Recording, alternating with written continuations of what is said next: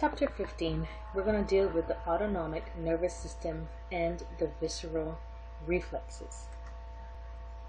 Now, we've already covered the various subdivisions of the nervous system, such as the CNS and the PNS.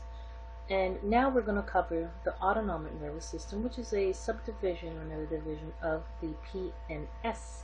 And of course, in all the subdivisions that are involved in the autonomic nervous system. Within the lecture, you hear me refer to autonomic system as the ANS. So please keep that in mind as we go through. So the autonomic nervous system can be defined as a motor nervous system that controls glands, cardiac muscle, and smooth muscle. It is also called the visceral motor system to distinguish it from the somatic motor system that controls the skeletal muscle. Now, its primary target muscles are the viscera of the thoracic and the abdominal pelvic cavities, and some structures of the body wall, including blood vessels, sweat glands, and pyeloerector muscles. When we refer to the visceral motor body, we're looking at organs in the cavities of the body, especially in the abdominal cavity. Now, the ANS, it usually carries out its actions involuntary. So that's without any consciousness or awareness. Looking at, for example, our blood vessels with a change size with the vasodilation, vasoconstriction, even when our heart is beating faster. That's involuntary control. Now, the visceral effectors do not depend on the ANS to function, but only to adjust their activity to changing needs. Now, if the ANS needs to cardiac or smooth muscles, if the ANS nerves to the cardiac or the smooth muscles are severed, then the muscle is going to exhibit exaggerated responses, and that's what is called the denervation hypersensitivity. Now, the ANS is responsible for visceral reflexes, and that is unconscious automated stereotype responses to stimulation, much like somatic reflexes, but involving visceral receptors and effectors. When we look at the visceral reflex arc, we have certain things that come into play. We have receptors, we have afferent neurons, we have interneurons, efferent neurons, and effectors. Now, the effectors, they are nerve endings that detect the stretch, the tissue damage, blood chemicals, body temperature, and any other internal stimuli. The afferent neurons, they're the ones that lead to the CNS. Then we have the interneuron, which is found within, or that lies within the CNS. Then we have our efferent. Those are the ones that carry the motor signals away from the CNS. Then we have our effectors, which are going to make the adjustments so that we can make the proper response.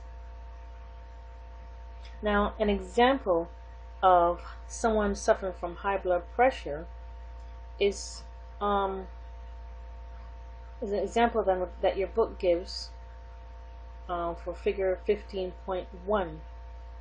And we're going to look at the various activities that occur with the visceral reflexes. Now, if a person is suffering from high blood pressure, it's going to be detected by these various baroreceptors in the carotid artery, the common carotid artery, and of course in the aorta. Now, these signals are transmitted via the glossopharyngeal nerve to the medulla oblongata, found right here in the brainstem. Now, the medulla is going to integrate the information and then send signals via the vagus nerve back to the heart. And these signals are going to slow the heart down so that it can reduce blood pressure. This is an example of homeostatic negative feedback loop. So when you get a chance, make sure you go over the few steps, what happens with a homeostatic negative feedback loop. Now the ANS has two subdivisions. It has a sympathetic and a sympathetic and a parasympathetic division. Now these two divisions often innervate the same target organs and have cooperative or contrasting effects. The sympathetic division, it increases alertness, heart rate, blood pressure, pulmonary air flow, blood glucose concentration, and blood flow to muscles, while reducing blood flow to the skin and the digestive tract. The parasympathetic has a more of a calming effect on the body's functions, and it's associated with reduced energy expenditure and normal bodily maintenance. So we're going to look at it as the resting and the digesting state. Now normally both symptoms are active spontaneously, exhibiting a background rate of activity called autonomic tone, and that shifts from one to the other depending on the individual's needs. Now either division has universally excitatory or calming effect. So when we look at the parasympathetic tone, it's going to maintain the smooth muscle tone in the intestines. Then it holds the resting heart rate down to about 70 to 80 beats per minute. But the parasympathetic, it keeps most blood vessels partially constricted and maintains the blood pressure. Now the sympathetic division of the ANS hold on a second. Okay, so in terms of the neural pathways, the ANS has components in both the CNS and the PNS. The ANS includes nuclei in the hypothalamus and other brainstem regions, motor neurons in the spinal cord, and the peripheral ganglia, and nerve fibers that travel through the cranial and the spinal nerves. The autonomic motor pathways differs significantly from somatic motor pathways. In the somatic motor pathway, a motor neuron in the brainstem or the spinal cord extends a myelinated axon all the way to the skeletal muscle. But in the autonomic pathway, the signals travel. The signal must travel across two neurons just to reach the target, a gland or a smooth muscle cell, and must cross synapse where these two neurons must meet in the autonomic ganglion.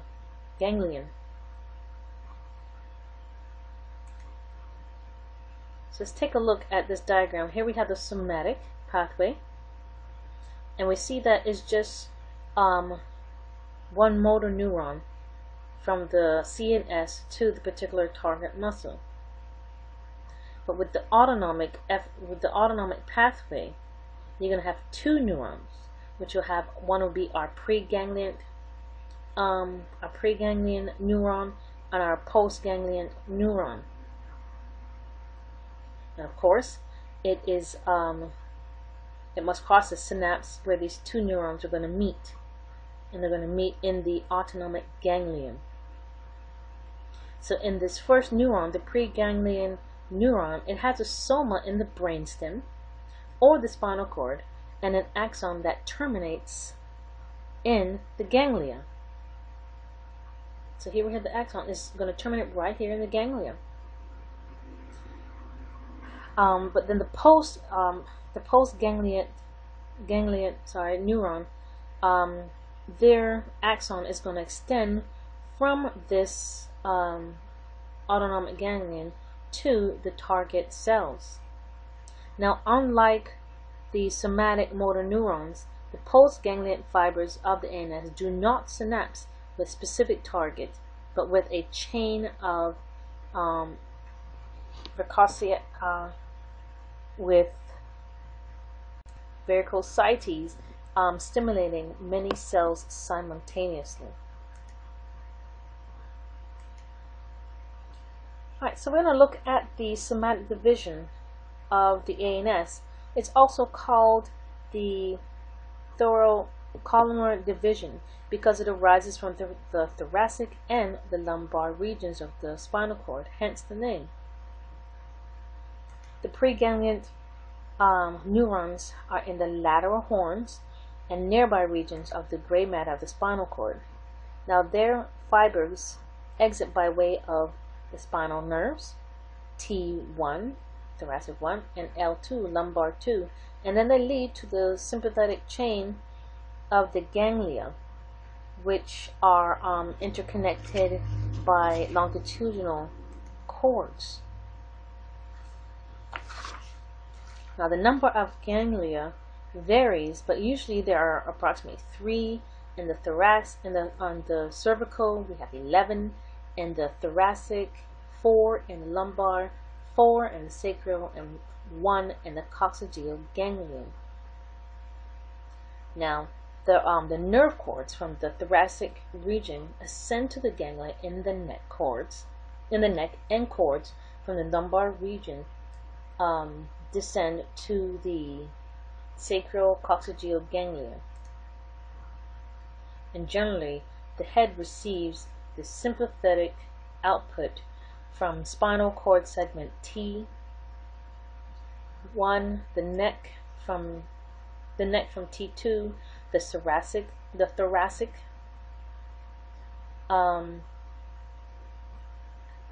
and upper limbs from T3 to T6, the abdominal from T7 to T11, and the lower limbs from T12 to L2. So here we have different divisions. In green we have the cervical, the blue region is our thoracic, the pinkish looking region is our lumbar, and the orange is our sacrum.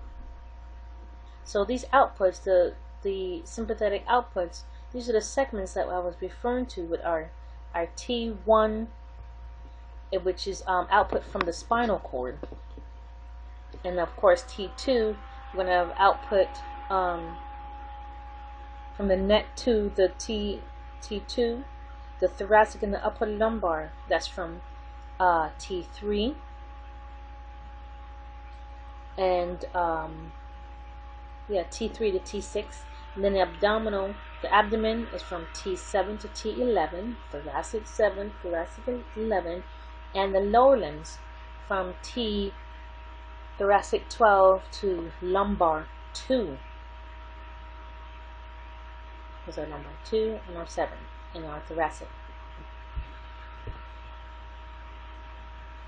Now in the thoracolumnar region, each pair vertical ganglia is connected to a spinal nerve by 2 branches called the communicating rami.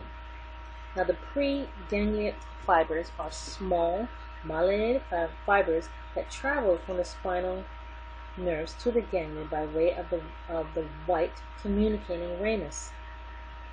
The postganglion fibers, which are unmyelinated, leave the ganglia by way of the gray communicating ramus and extend to the target. So here we have the soma of the preganglion neuron. And these fibers are going to travel from the spinal nerves to the ganglia, which we see right here. And this section here is called the white ramus. And over here is our gray ramus. And these two combined is that communicating rami.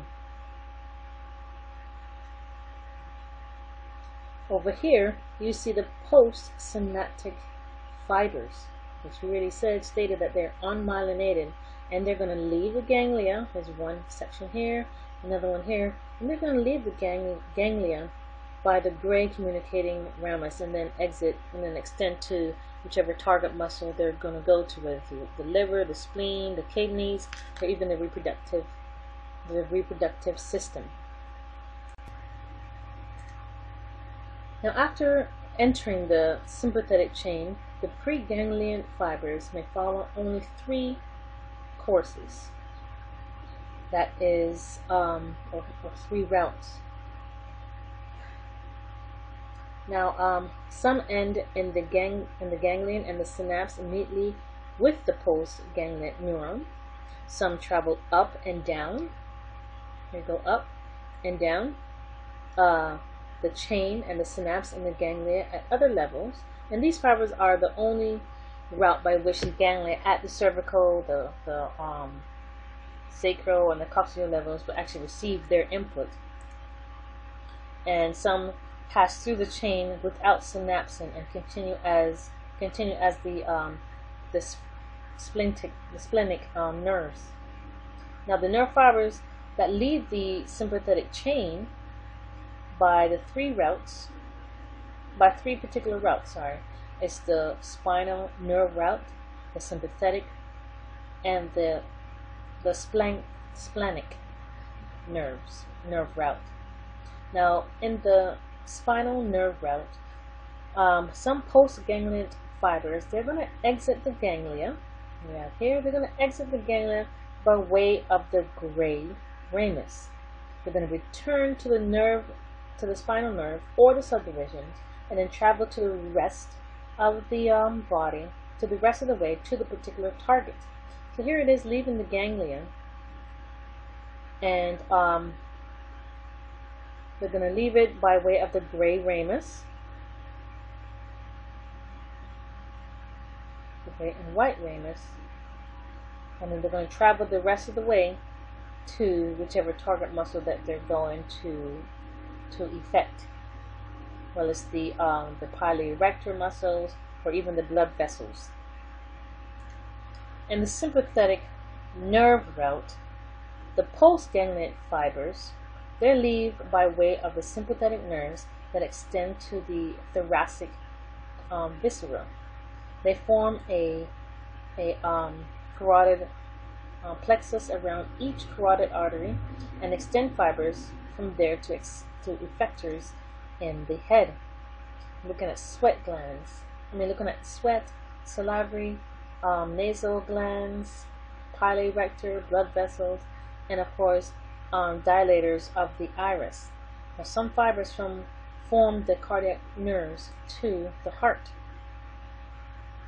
Now, in the here's just a diagram of the sympathetic nerve route.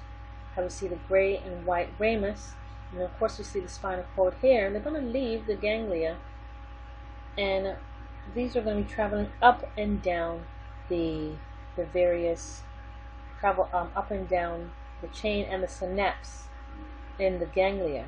And that's our example of the sympathetic nerve route. Here is our splenic nerve route. Now, some fibers that arise from, they're going to arise from the spinal nerves, thoracic 5 and 2, thoracic 12. They're going to pass through the ganglia without synapsing and continue as splenic nerves. And this is going to lead, these lead to a second set of ganglia called the collateral. We have here the collateral or the prevertebral ganglia, where they're synapsed with the postganglions. So here's the collateral ganglia, where you're going to have the second set of ganglia meeting, and they're going to synapse here with the postganglion neurons, which will eventually go towards the target muscles, the adrenal gland or the intestines.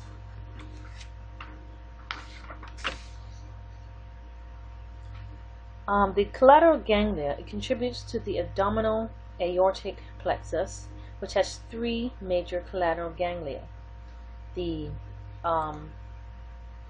celiac, the superior mesenteric, and the inferior mesenteric.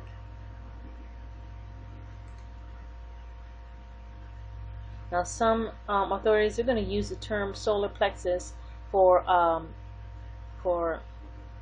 celiac and superior mesenteric ganglion, and others are going to use the term celiac ganglion only. Now, the postganglionic fibers, they accompany their arteries and their branches to their target muscles.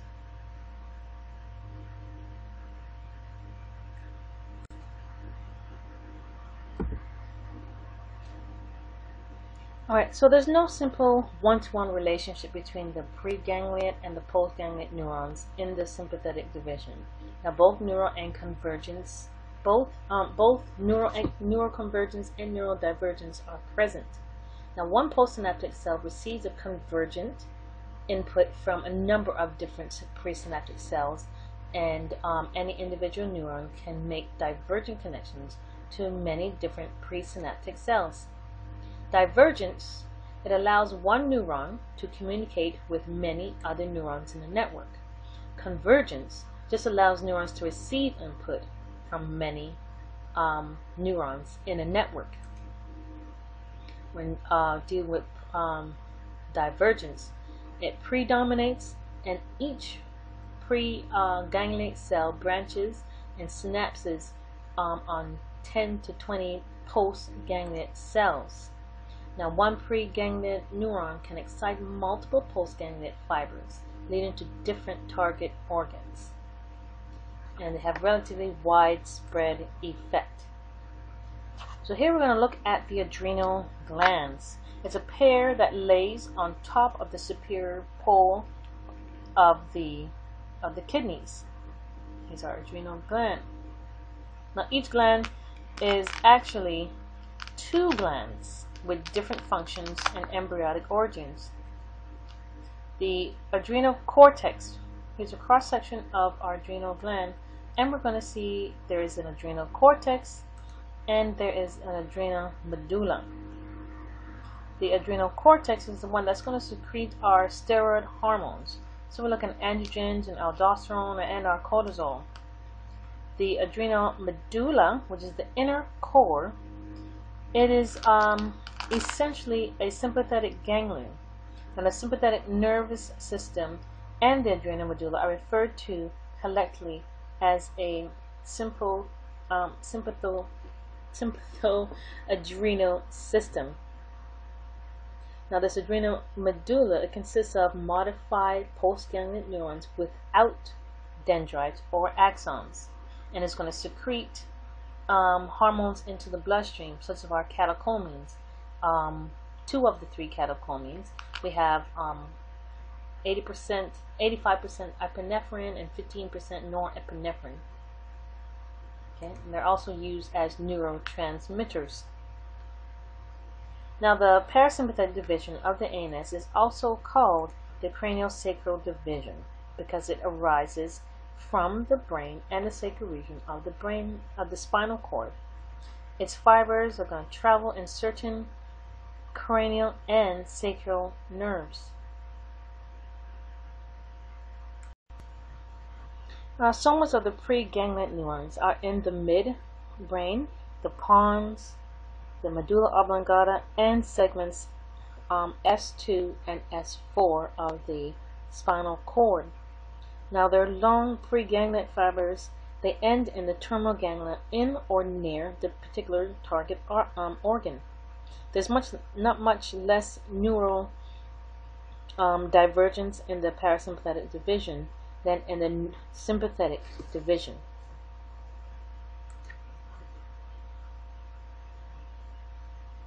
We look at neurodivergence. expand on it a little more, it's where we have one preganglic fiber. It's going to reach their target organ, and then it's going to stimulate fewer than 5 postganglial cells. So now we're going to look at the cranial nerves. You have 5 cranial nerves that leave the brain stem. We have the ocular motor nerve, number 3, our CN nerve. CN we're referring to cranial nerve number 3. So CN3 is our ocular motor nerve. CN7 is our facial nerve. Glossopharyngeal nerve is our CN9, and our vagus nerve is our CN10. So hopefully you guys remember how to read Roman numerals. Now for the first one, our CN number 3, this nerve is going to carry parasympathetic fibers that control the lenses and the pupils of the eyes. It has preganglial fibers, and they're going to enter the orbit. So let's find this ocular motor nerve. Here's our preganglial fiber. Our preganglial fiber, the green one here. And those are going to enter the orbit and then terminate at the ciliary ganglia. So here's the ciliary ganglia, and it's right behind the eye. And it's going to synapse here with the postganglial fibers. They're going to enter the eyeball and innervate the ciliary muscle and the pupillar constrictor. Now we have the facial nerve, which is our number, hope you guys remember, number 7. Here we have the facial nerve. The facial nerve is going to carry parasympathetic fibers that are going to regulate the tear glands, the salivary glands, and the nasal glands. Now, after it leaves after the facial nerve emerges from the pons, which we have here, the parasympathetic fiber is going to split and form 2 branches. Now, the upper branch, which we call here, is called the pterygopalatine ganglion, right here at the top. And this one is going to synapse with the postganglial neuron fibers and then continue to the tear glands, nasal glands, and other areas of the oral cavity. The lower branch is it crosses the mid-ear cavity and ends at the submandibular ganglion near the angle of the medulla. The postganglial fibers supply salivary glands in the floor of the mouth.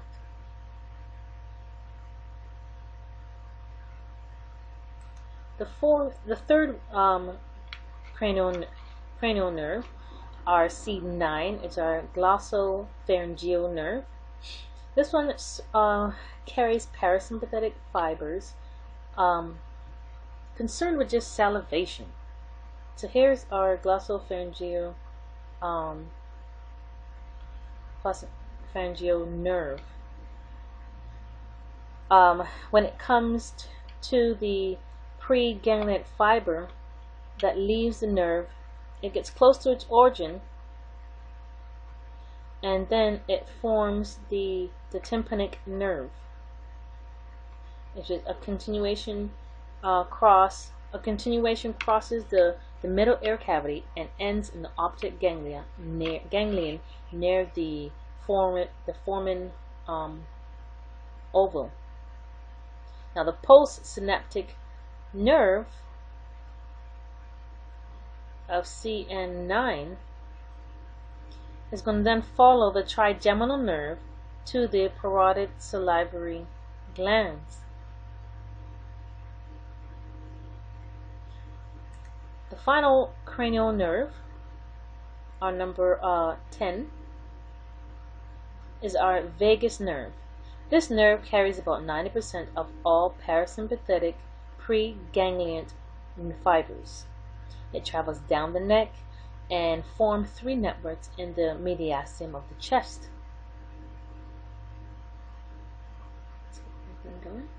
Right, the cardiac plexus.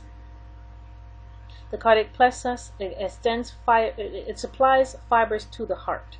So here's our cardiac plexus. It's going to supply these fibers to our heart. The pulmonary plexus, the extend fibers that are going to occupy the bronchi, the blood vessels, into the lungs. The esophageal plexus, this supplies fibers that are going to regulate swallowing. Okay. Now, at the end of the esophagus, these plexuses are going to branch off anteriorly and posteriorly to the vagal trunks, now each of which contain fibers from both the right and left vagus nerves. Now, these branches are going to contribute to abdominal aortic plexus. So, if you see, here we have the esophageal plexus. At the end of that, here we have our here where the plexus is going to give off to anterior and posterior, so that's in the front and the back vagal trunks, and each are going to contain these fibers from both the right and left vagus nerves, and they're going to help contribute to the abdominal aortic plexus.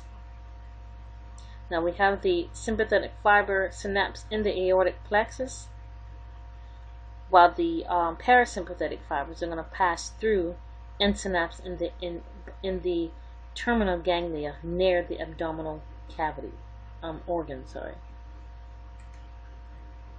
Now the remaining parasympathetic fibers arise from levels S2 to S4 of the spinal cord.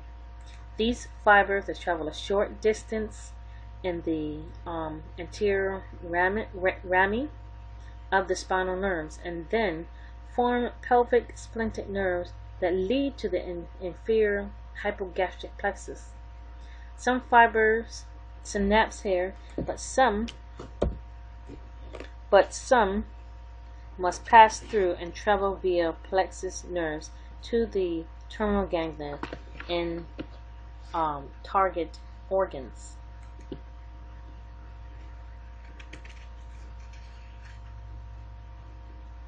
Now, the digestive tract, it has a nervous system of its own.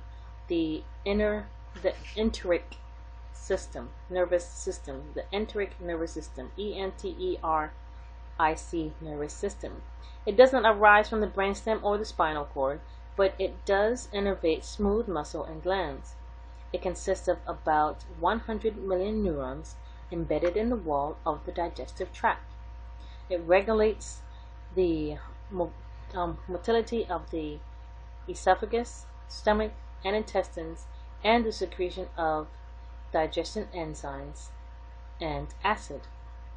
For normal function, these digestive activities also require sympathetic and parasympathetic regulation.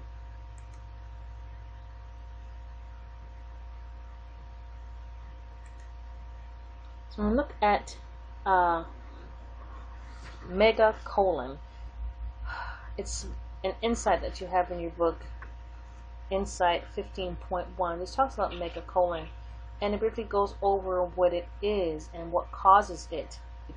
I dug up a little more information for you guys, so you might need to write it down. The megacolon, it is abnormal massive dilation of the bowel, accompanied by abdominal distension and chronic constipation. So here you see right here in this particular diagram, you see that it is distended, and of course it's going to cause chronic constipation. It is also accompanied by paralysis of the peristaltic movements of the bowel. So hopefully peristaltic is dealing with the wave-like movements of feces or food along the particular tract. Now, in extreme cases, the feces are going to consolidate in hard masses inside the colon, and that's called fecalomas. Fecalomas, Fecalomas, which can require surgery to remove. Now, human colon is considered abnormally enlarged if it has a diameter greater than 12 centimeters in the cecum, because a normal one is less than 9 centimeters. Also, if the rectal sigmoid is greater than 6.5 centimeters, and if the ascending colon is greater than 8 centimeters. Now, what are some symptoms? I mentioned one already. You're going to have chronic constipation. It's going to be for a very long duration. You'll have abdominal bloating, abdominal tenderness, and excessive gas, which is called tympany, Tympany. We have abdominal pain. You'll have when the physician starts to palpate the area, they'll feel these hard fecal masses. The person will suffer from fever. They'll have a low blood potassium concentration or levels. They'll have tachycardia meaning an increased heart rate, and they also may suffer from shock. But then you have those that are life-threatening complications, and that's when they have colonic gangrene. You have perforation of the bowel, and of course you have bacteria infection. It also goes on to say that Hirschsprung disease is a cause is one of the causes for from megacolon, and is usually evident in newborns who fail to have their very first bowel movement, and it affects 4 times as many infant boys as it do as girls. And it's not the only cause of megacolon, but we can get it from, depending on maybe a third world country where you have kissing bugs that may be transmitted, that may transmit parasites to the humans. And then of course with that bite it can destroy the autonomic ganglion of the enteric nervous system, leading to gangrene in the megacolon.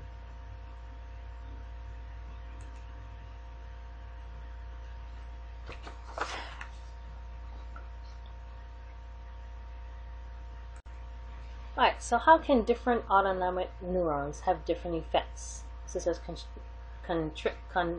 constricting some blood vessels but dilating others? There's 2 fundamental reasons. We have the parasympathetic and the parasympathetic fibers. They'll secrete different neurons. Now the target cells, they respond to some neurotransmitter differently depending on the type of the receptor that they have for it. For example, dopamine. Dopamine can be used to increase sodium secretion by the kidneys, but it also can vasodilate the blood vessels. Now, acetylcholine and or norepinephrine are 2 major neurotransmitters of the ANS. And why is that? It's because they are secreted by all autonomic fibers.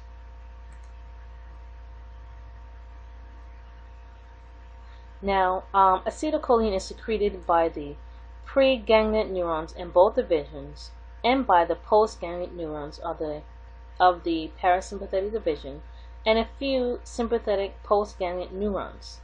And the acetylcholine was discovered by Autonomic.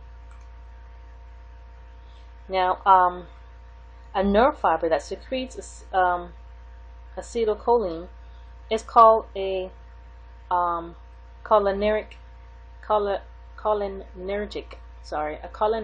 fiber, and any fiber that binds to it is called a cholinergic receptor.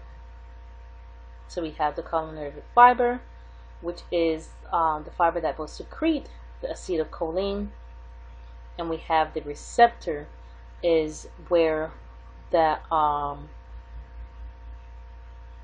is the receptor that it binds to. The two categories of cholinergic receptors are muscarinic receptors and nicotinic receptors. The very first one, the muscarinic receptors, are named for muscarine, a mushroom toxin used in their discovery. Now, some muscarine receptors, they lead to excitation, and others lead to inhibition. They are involved with second messenger systems. The nicotinic receptors, they're named after nicotine, a type of toxin, a botanical toxin. They occur at all synapses in the autonomic ganglia, and the binding of the acetylcholine to the nicotinic receptor is always excitatory. So they open the ligand-gated ion channels to produce excitatory postsynaptic potentials. The norepinephrine is secreted by nearly all the sympathetic postganglion neurons. They're also called the adrenergic fibers. Now, nerve fibers that secrete norepinephrine are called adrenergic fibers, and the receptors are called adrenergic receptors. Now, there are two types of those receptors. You have a beta and you have an alpha. The alpha ones are usually have excitatory effects, but not always. There are like two subclasses of the alpha. There's an alpha 1 receptor, and you have an alpha 2. The alpha 1 receptor suppresses the synthesis of CAMP, which is our cyclic adenosine monophosphate, and whereas the alpha 2 receptors, they're going to employ calcium ions as a second messenger. Now, our beta receptors, they're usually inhibitory, but not always. There are also two subclasses. You have a beta 1 and a beta 2, and they're going to mediate different effects, but both act through the cyclic AMP. So here we have an example of our parasympathetic nerve fiber, and we have our sympathetic nerve fiber here. So you can see in the diagram that with the adrenergic fiber, they're going to be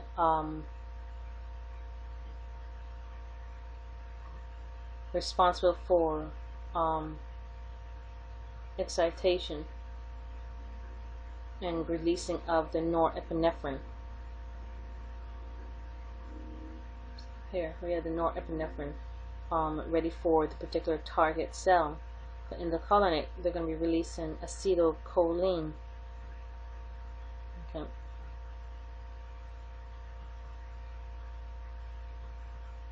Here for the particular target cell. So the receptors would be the cholinergic receptor,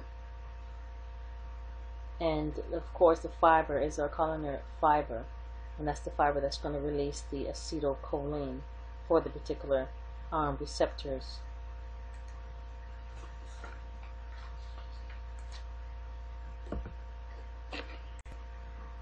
Now, the autonomic effects on the glandular secretion are often an indirect result of their effect on blood vessels.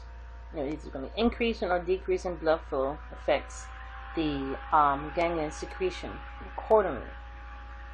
Now, the sympathetic effects tend to last longer than the parasympathetic effects. You have the acetylcholine from the parasympathetic fiber is quickly broken down by the acetylcholine esterase. Let's see if I can go back to the other slide for you guys. You can see what's going on here.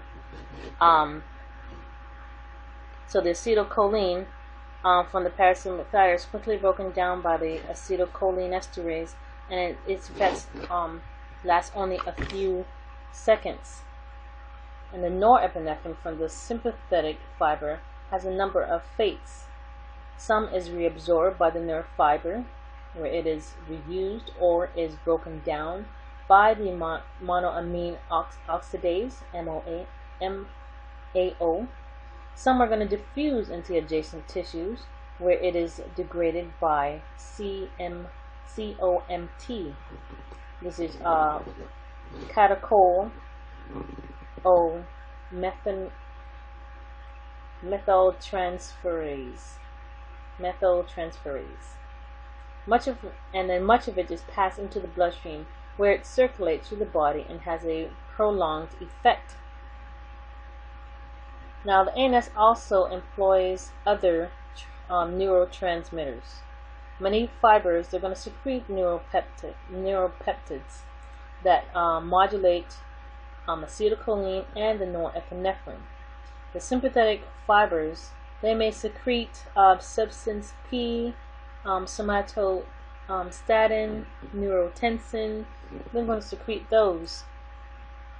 And some parasympathetic fibers, they're going to release nitric oxide, which allows blood vessels to dilate. Now, most visceral have dual innervation. That is that they receive nerve fibers from both sympathetic and parasympathetic divisions. These divisions may have either antagonistic or cooperative effects on a single organ. Okay, I kind of jumped ahead of myself just a little bit, but before I go on or go over that, let me deal with this slide here, slide 1533. Now, the autonomic effects on the glandular secretion are often an indirect result of their effects on the blood vessels. So they're going to have this dual innervation. Okay, you're going to have vasodilation, but you're going to increase blood flow and increase secretion. And then your vasoconstriction, you're going to decrease blood flow or decrease secretion. Now, the sympathetic effects tend to last longer, like I mentioned earlier, than the parasympathetic effects. And the acetylcholine are going to be released by the parasympathetic and is broken down quickly at the synapse. And then the ME, which is our norepinephrine, they are broken down. They are released by the parasympathetics, and they're going to be reabsorbed by the nerve, diffusing to the adjacent tissues, and some of them passed into the bloodstream. Now, what are the subdivisions we went over of the ANS? They are the parasympathetic. The sympathetic is our flight or fight, and our parasympathetic, which deals with rest and digestion. Now, let's look at a few organs in the body and the responses when it comes to sympathetic and parasympathetic. In the eye, well, the iris, can't say in the iris, but the iris. When we look at the iris, with a sympathetic type of response, what would happen to the iris? Is it going to dilate or is it going to constrict? And what's going to happen with a parasympathetic response? With a sympathetic response, we're going to have pupil dilation, parasympathetic constriction. With our salivary glands, sympathetic and parasympathetic, you have thick saliva production, and then you have thin saliva production. With heart, of course, with the sympathetic, as I said, is dealing with fight or flight. You're going to have an increase in heart rate and force, and in the force and an opposite reaction with our parasympathetic. Our lungs, they're going to have bronchodilation. So you're going to have the bronchus is going to be open a lot more, just to ensure we have sufficient airflow to the proper bronchi. And parasympathetic is going to be bronchoconstriction. With the skin, what do you think will happen?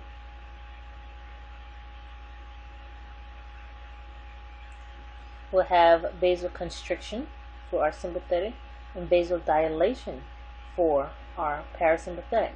For the stomach, what do you think will happen? We'll have decreased peristalsis, and with our parasympathetic, we'll have gastric secretion of our gastric juices. With our liver, we have an increased conversion of glycogen to glucose.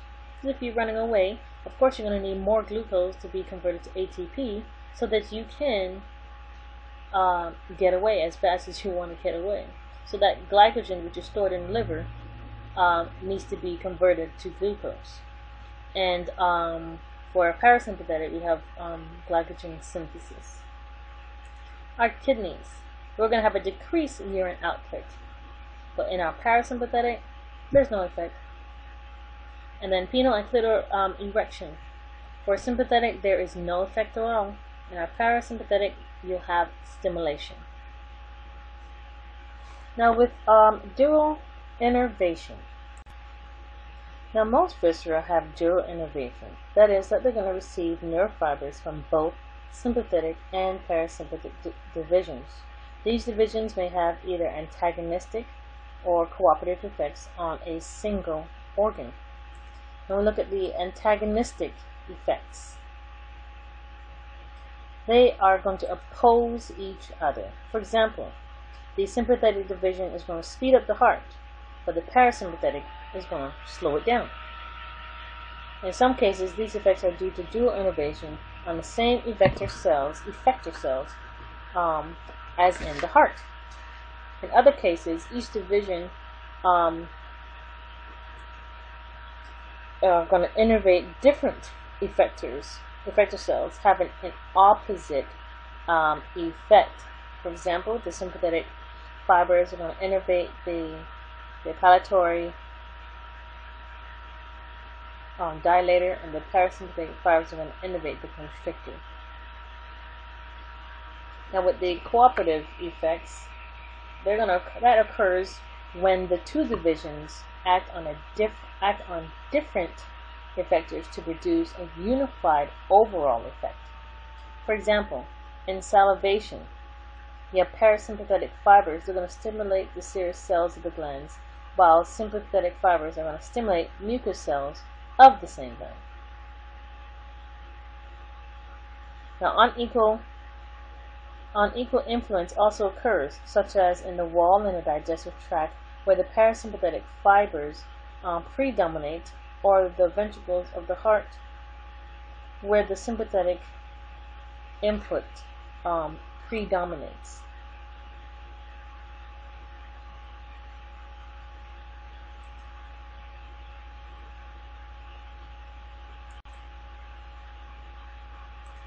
Alright, so let's look at the antagonistic effects again. We said it's going to oppose each other, correct? So when they oppose each other, they're going to exert dual innervation of the same effector cells. So what was the example I gave? We gave a heart rate will decrease with the parasympathetic division, but then with a sympathetic division, what's going to happen with the heart rate? It will increase. Now exerted because on each division is going to innervate different cells. So that's in certain cases that have been acting on different cells having an opposite effect. So you have pupillary dilator muscles, which are sympathetic. And they're going to dilate right here. He's opening all the way, dilate the pupils. But then you have the constrictor pupillae. Those are going to constrict the pupils. Those are parasympathetic action. And go over cooperative again. Cooperative effects is when two divisions, they act on different effectors to produce a unified effect.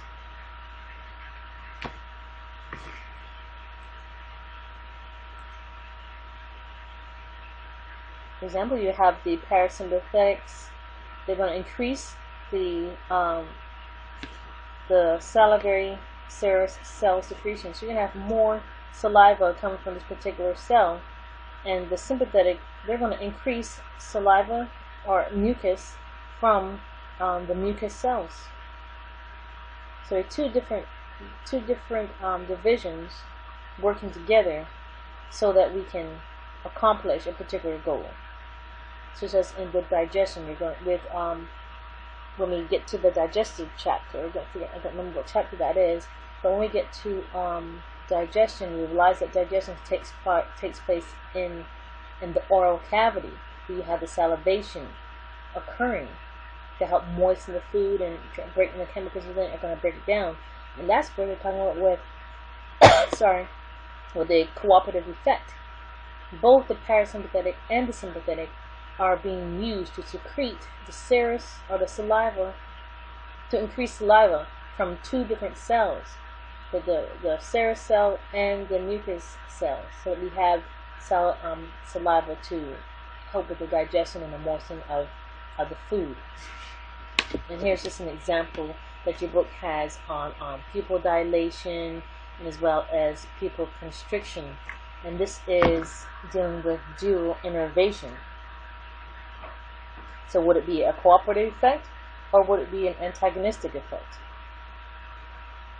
This would definitely be an antagonistic effect because you're having the opposite reaction occurring from the two different systems, or two different effects, the sympathetic and the parasympathetic. The parasympathetic is causing pupil constriction, and the sympathetic is causing pupil dilation.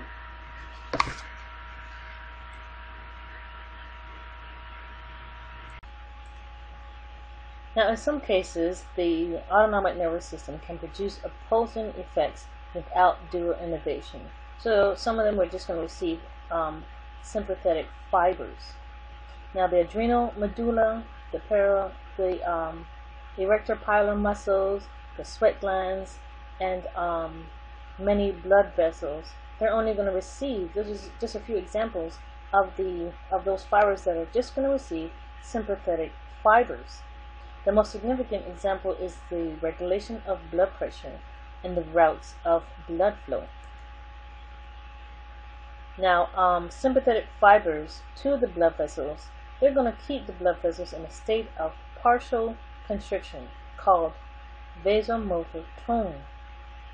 Now, in he will have an increase in firing rate, constricts the vessel by increasing smooth muscle contraction. It's going to decrease in firing, which is going to allow the smooth muscle to relax and the blood and the vessels to dilate.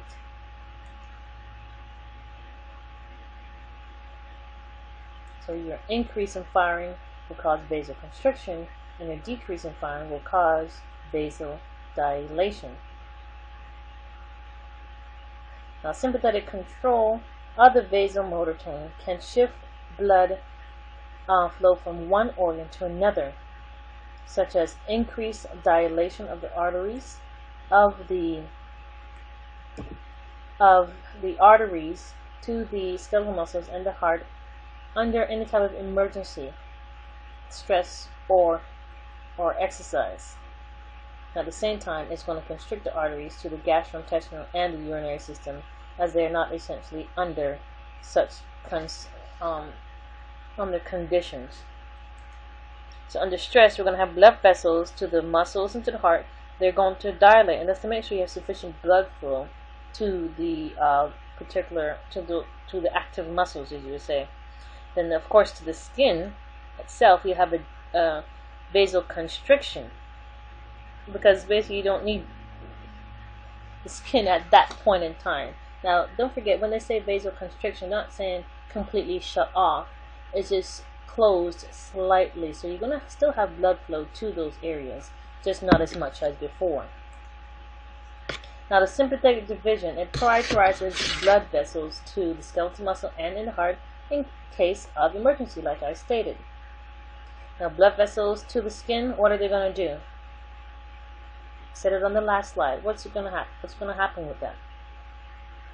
We're going to have vasoconstriction, and that's to make sure we have minimal bleeding if the injury occurs during stress or during exercise. Now, in spite of its name, the ANS is not independent.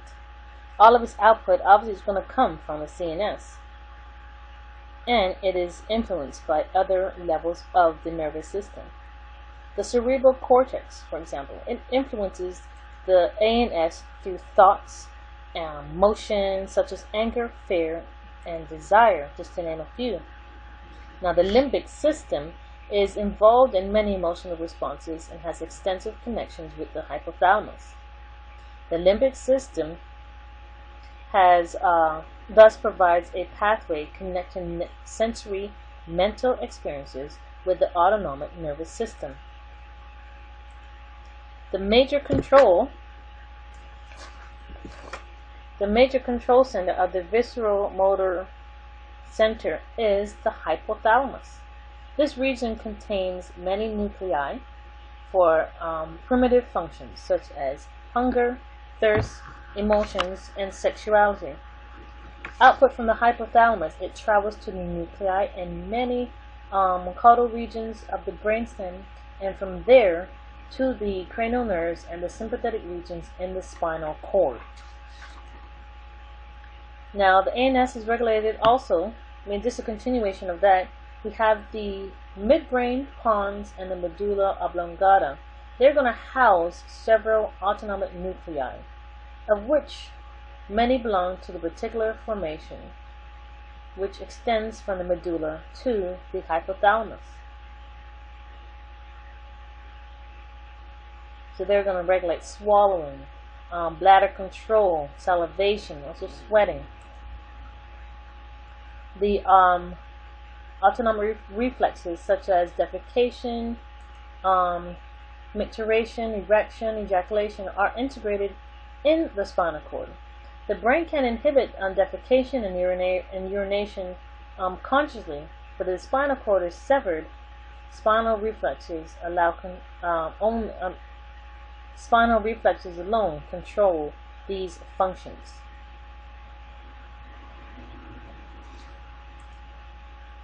So here we're going to deal with, just touch on neuropharmacology. What is neuropharmacology? The study of effects on the the study of drug effects on the nervous system. Now we have sorry for my pronunciation, my sympathomimics, I'm sorry.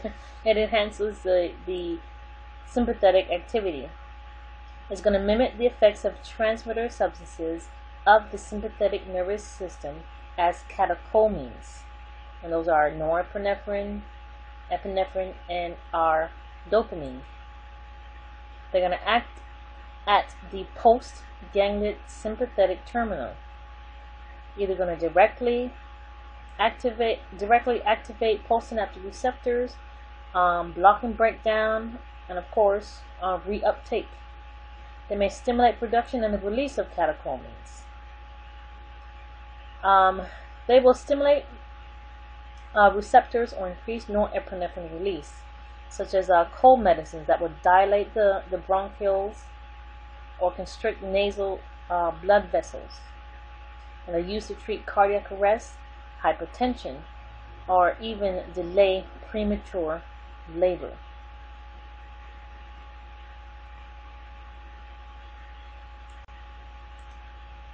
Now to continue with my sympathomimetics,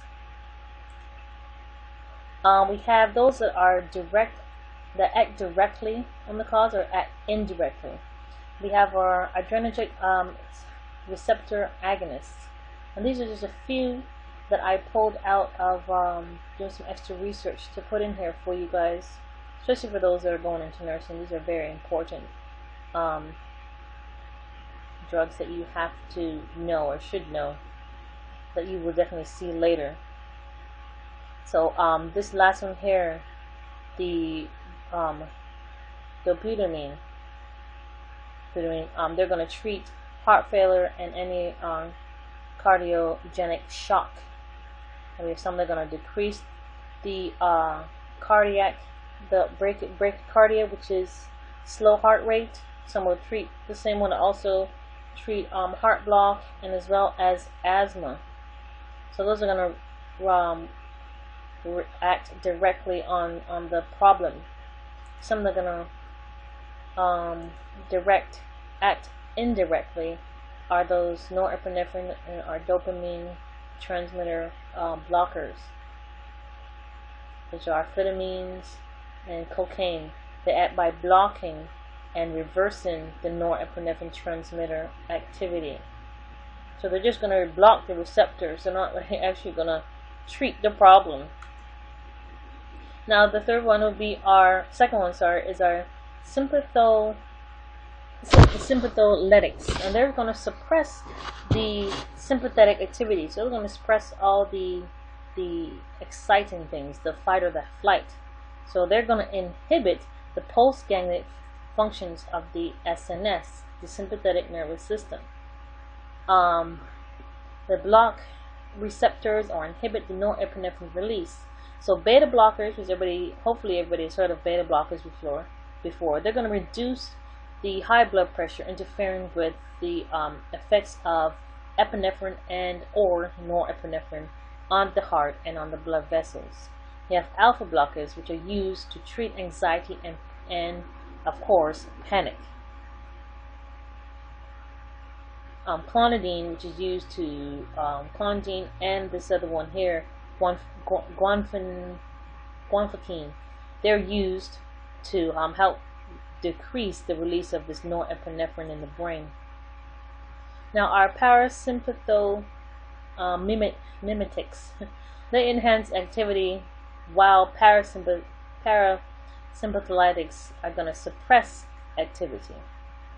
Now many drugs also act as neurotransmitters in the CNS, such as Prozac, and they're there to block the retake of serotonin, to prolonging its mood elevating effects. Now we have caffeine. Caffeine is an example of the very last one we were talking about. Caffeine, it competes with adenosine by binding to its receptors. And it increases the alertness, as you see right here. Increases alertness, increases memory retention, decreases the risk of heart disease, but that's only in moderation. But what's the side effects? We have anxiety, increased vasoconstriction and blood pressure, reduced control of fine motor movement, and stimulation of urination. Now you may ask, how is it possible that it's going to decrease your risk of heart disease, but then the side effect will be to increase vasoconstriction and blood pressure? Just remember, everything in moderation. Some doctors are telling heart patients that it's okay to drink a little bit of alcohol, but then we understand the effects of alcohol on the blood on our cardiac patients. So just one glass a week, or a small glass of wine a day is okay, when it's really not in the long run. So if you have any questions pertaining to this chapter, you know what to do. Go to the discussion board and Blackboard and post any questions that you may have concerning this chapter.